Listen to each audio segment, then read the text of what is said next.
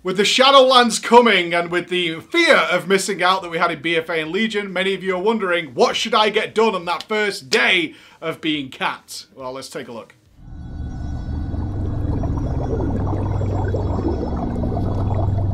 There are so many systems coming in the Shadowlands, and as we have capped so many characters over the recent weeks in order to test out leveling, we have had plenty of opportunity to find out exactly what your priorities should be.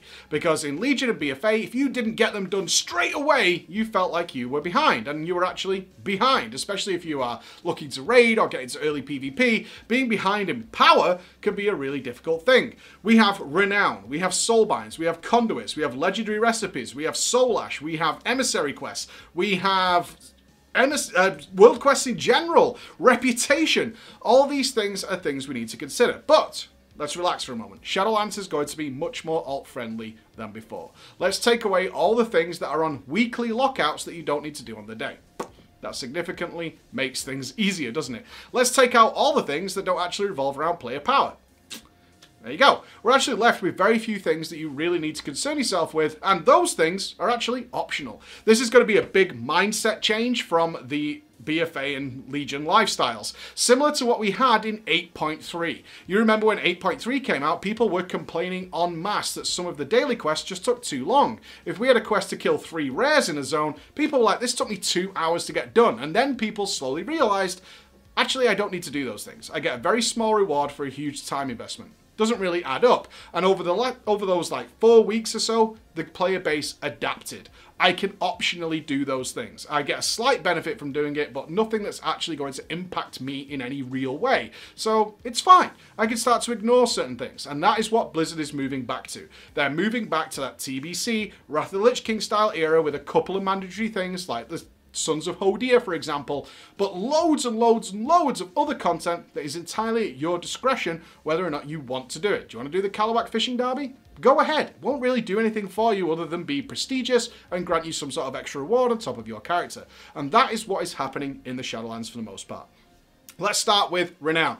Renown is weekly capped, and we've had it confirmed by Ian Hazakostas that they are going to ensure that people who cap early, because typically the expansion will launch 1 day before the server reset, and historically, players who have turbo capped, absolutely gone full nerd, have been able to get things done, and then the servers reset the very next morning and get a week ahead. They have confirmed that is not going to be the case this time. Now, there's a caveat there. They have been wrong in the past, but they're aware of it, and they're saying it's not going to happen this time, so we'll take them on their word for it this time. That means that Renown isn't a big deal. You don't need to cap super fast to get a week ahead on Renown, which would be a big deal because a Renown plays into your Soulbinds in terms of how much power you're going to get from them and in terms of world quest item level rewards. So with that being said, don't worry about your Renown. You can actually leave it until later in the week. There are 3 Renown world quests that you're going to be doing. One of them will be a campaign quest. I know I just said world quest, but one of them is a campaign quest. One of them will be a weekly quest to collect souls from the maw, and another one is going to be one of the callings, okay? So you can do them at any point. Don't worry about it too much. You're going to be fine. You don't need to rush this out day 1. It's nothing you need to worry about until the end of the reset. The same can be said for your Soul Ash from Torghast. Torghast recipes require, or legendary recipes require Soul Ash as a currency. That is weekly locked. And remember, if you look at our last Torghast video, your base gear is more important than you realize when going to get your Soul Ash, which means leave that to the end of the week. Don't worry about it too much. Wait until you've done some dungeons, done some gearing up in basic gear, then go and do Torghast towards the end of the week when you'll have a much easier time than trying to bash your brains through it on a very undergeared, fresh level 60 character. That's not going to be a lot of fun. So, Renown, Torghast, push it to the back of your mind. You don't need to worry about it too much. One thing you do need to do, though, is find out where your legendary recipes come from. And I recommend you use that spreadsheet that has been updated by Finn, which has the legendaries you probably want and the sources of them, because some of them do come from reputation. Now, why I'm telling you to be aware of that is the emissaries are now called callings. They do reward reputation. That's something you want to be aware of, because once you cap, The likelihood is you will have 3 callings. Now there's some variation. Sometimes there was just the one, sometimes we had all 3. And that means that one of them will expire on the day that you cap. Now, reputation only requires honored for the recipes. So another great quality of life improvement. We're not going to be like BFA where there was that race to Exalted with the champions of Azeroth. That's gone.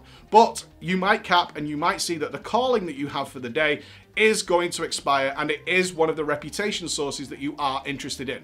But bear in mind again, that doesn't mean you're interested in getting all reputation done. You no longer need to worry about world quests and callings / emissaries that you need to get all of them done, because they're not going to provide you anything that's a direct player power increase. You're going to get things like anima from there, which directly feeds into your sanctum, which is for optional activities, so don't worry about that. And you will get some gear, yet it's likely not to be great quality gear, because now, and this is an important note, the item level of the world quests and all this kind of stuff where you're getting these treasure chests is tied to your renown. It is no longer based on the item level of your character. So in BFA, as your item level went up, so if you did some LFR, you did some heroic or some sort of boosting, then your item level might shoot up very quickly, and what you'd notice is that the world quests would go up appropriately.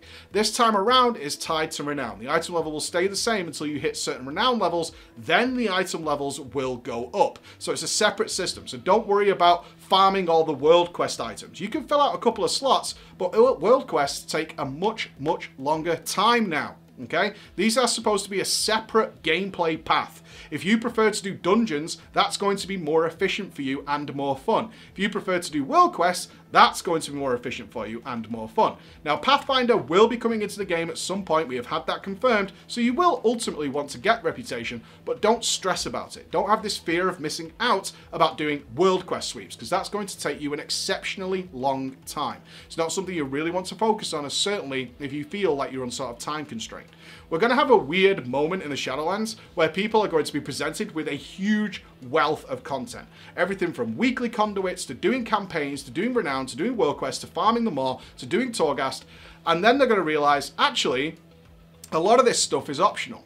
And you'll either fall on one of two sides. If things aren't mandatory, a lot of players consider there to be no content, which is not true. It's just that a lot of players, certainly over the last, say, 6 years, have very much relied on Blizzard to say, you should do this, this, and this. And every time they log in, they have a checklist. Now, some people view that as chores, and they're going to be happy that those chores are no longer there. So bear in mind, this is a better system, but there will be an adaptation period where you're like, oh, all the stuff I used to do actually isn't that relevant anymore. Let's talk about the soulbinds a little bit. Again, they're tied to renown, which is weekly locked, so you don't need to worry about that too much. Getting your soulbinds done is a good thing. You're going to gain some power, but you're going to get the most power out of that as soon as you unlock your soulbind. Every bit of renown after that is going to give you some incremental increase. Not all of them are power related. The most important ones are going to be conduit slot unlocks. But again, it's weekly capped. Don't stress about it too much. Let's talk about conduits. This is something you will want to target, along with your legendary recipes that we mentioned earlier. Find out where they come from and go and get those things done, especially if they're world boss recipes. That could be a real tricky one that we haven't seen how that's going to play out. As for conduits, you're going to be jumping into early dungeons. We've talked about gear a little bit. We've talked about now getting into dungeons. This brings up two things. One, there is a daily normal dungeon quest and a daily heroic. This rewards you a choice of a lot of reputation. This is something you want to focus on as you get started on day one. Find out what your daily normal is and your daily heroic. They're going to be found in Oribos. Go and find them, figure out what they are, because they will give you a large chunk of reputation if reputation is something you want to get done. Personally, if you're looking to get Pathfinder, this is how I would do it. I wouldn't grind world quests unless I absolutely felt it was necessary. I wouldn't even do the callings unless I really thought it was necessary. Instead, I would gradually get my reputation from doing daily dungeons and daily heroics whenever I have such time. The second thing, gear. Do not do what so many people did in BFA and Legion and buy and bankrupt yourself buying pre-raid BIS. This was a ludicrous situation that happened at the start of both expansions. I want you to join the side of the people who are laughing at people doing this, because it is insanity. When the game comes out, we will be limited. We will have Mythic 0 and Heroic Dungeons, but that's it. And we will only have the item levels in the entire game limited to that very, very low bar.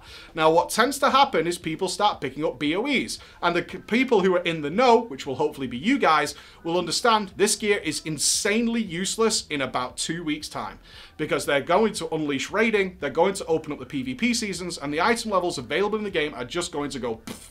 And what we saw happening was people literally bankrupting themselves buying 340 gear, which then just jumped up to like 370 within a week's time, and they were utterly broke and wearing entirely useless gear compared to the guys who could then jump into Mythic Plus, who could then jump into raiding, who could then jump into PvP. So people will be charging extortionate prices for profession gear and for stuff that's dropped in BOE that is very low item level. Please do not fall into that trap, I beg of you, okay?